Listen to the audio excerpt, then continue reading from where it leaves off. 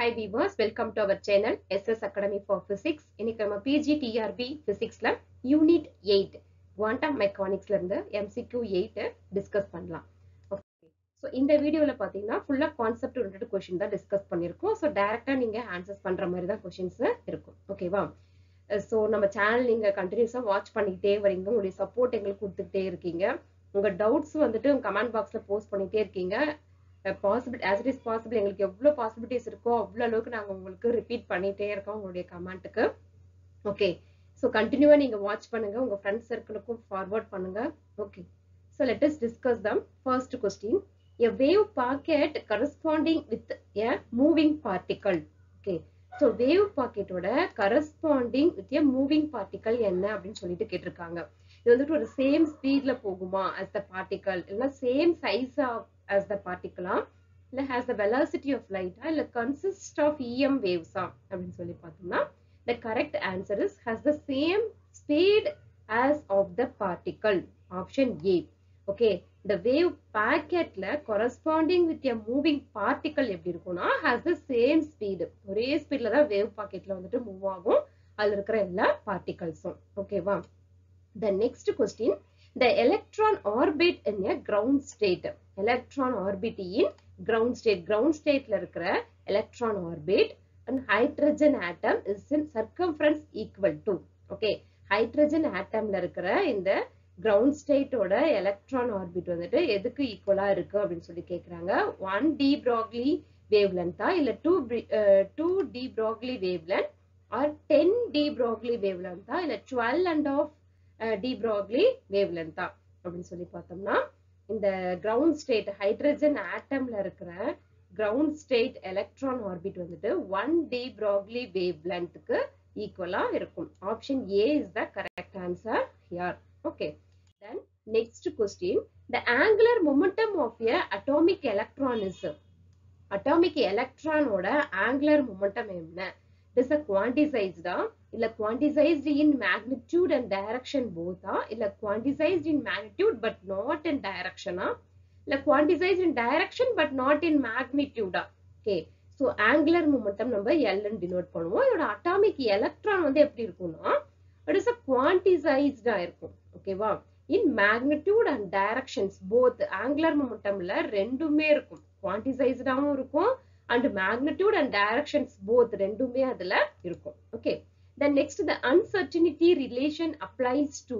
The uncertainty relation வந்துட்டு எங்க apply பண்றோம்னா any pair of dynamical variables.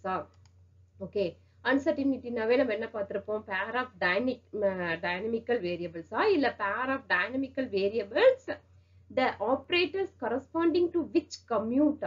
Okay, or otherwise the pairs of dynamical variables the operators corresponding to which do not commute.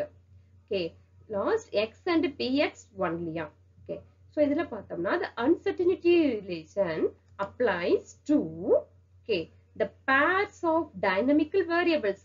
Uncertainty nave pairs of dynamical variables the operators corresponding to which do not commute. ad operator eppadi irukuna do not commuted இருக்கும். ஓகேவா? so option C is the correct answer here. The next question, Schrodinger's equation is a wave equation.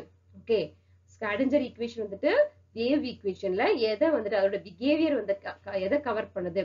Okay, covering the behavior of EM wave, electromagnetic waves இல்ல matter waves, or probability behavior of a wave இல்ல behavior of a complex quantity அப்படின்னு பார்த்தோம்னா it is the behavior of matter waves. Okay, so option B, Schrodinger wave equation away behavior of a matter waves நீங்க நல்லா ஞாபகம் வச்சுக்கோங்க. Okay, so option B is the correct answer here. The next question, which quantum numbers gives the shell to which the electron belong? Okay, which quantum numbers gives the shell to which the electron belong? N, L, M, S. இதுல எது correct answer அப்படின்னு சொல்லி பார்த்தோம்னா N ங்கிறது. Quantum numbers gives the shell to which electron belong. N is the option A. N is the correct answer here. Then next question, what is the maximum number of electrons in a shell? Okay, shell la irukra maximum numbers enna? n-ஆ 2n-ஆ n ஸ்கொயர்டா இல்ல 2n ஸ்கொயர்டா அப்படின்னு சொல்லி பார்த்தோம்னா இதுல correct answer 2n squared. இந்த 2n squared base பண்ணி நமக்கு ப்ராப்ளமும் solve பண்ண சொல்லுவாங்க. இப்ப 2 வந்துட்டு 2 greater than 4 இருந்தா என்ன, 2 is equal to அந்த செல் வேல்யூ வந்து 3 இருந்தா என்ன, அந்த மாதிரி கொடுக்கும்போது நீங்க 2க்கு அந்த வேல்யூ அப்ளை பண்ணும். 2n n-க்கு 2n ஹோல் ஸ்கொயர்டா, ஸோ அப்போ n-க்கு பதிலா இந்த 3ங்கிற வேல்யூவை நீங்க அப்ளை பண்ணி ஆன்சர் ஃபைண்ட் அவுட் பண்ற மாதிரி வரும். ஓகேவா? ஸோ ப்ராப்ளம் சால்வ் பண்ணும்போது இது நம்ம வந்து யூஸ் பண்ணுவோம். What is the maximum number of electrons in the shell? 2n squared. That is the correct answer. Then next, which of the following quantum number gives the shape of an atomic orbital of subshell?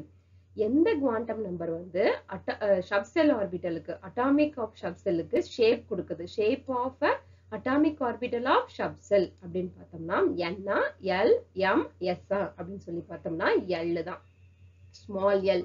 Okay, subshell. Which of the following quantum number gives the shape of atomic orbital of subshell? L. Okay. The next question. What is the range of azimuthal quantum number L? Okay, azimuthal quantum number L என்ன அப்படின்னு சொல்லி கேட்டிருக்காங்க. இல்ல இது correct answer அப்படின்னு சொல்லி பார்த்தோம்னா 0 to n minus 1. Okay, 0 to n minus 1 option சிங்கிறது தான் கரெக்ட். 0ல இருந்து எது வரைக்கும் இருக்கும்? n minus 1 வரைக்கும் இருக்கும் இந்த azimuthal quantum number. Okay, so option C is the correct answer here. The next question, the total value of the magnetic quantum number. Magnetic quantum number are என்ன? quantum number என்ன? 2n-ஆ 2l-ஆ 2n plus 1-ஆ இல்ல 2l plus 1-ஆ அப்படின்னு சொல்லி கேட்டிருக்காங்க. ஓகேவா? So இதுல correct answer என்ன அப்படின்னு சொல்லி பார்த்தோம்னா ஆப்ஷன் டி 2l plus 1ங்கிறது தான். Okay, so the total value of the magnetic quantum number are 2l plus 1. Okay, hope you understand. If you have any doubt, please put into the comment box. Thank you. All the best.